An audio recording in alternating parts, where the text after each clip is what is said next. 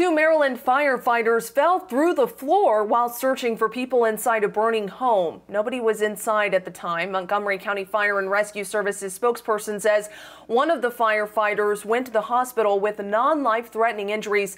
Nobody else was injured in the incident. Someone called 911 around 6 a.m. while driving past the burning home on Lorraine Avenue. It took 45 minutes for the more than 60 firefighters there to get it all under control. And they believe it was started by an electrical issue because workers inside the home yesterday blew a fuse, and that might have sparked the fire overnight. Damage is estimated to be around $600,000. Katie Johnston for WJZ.com.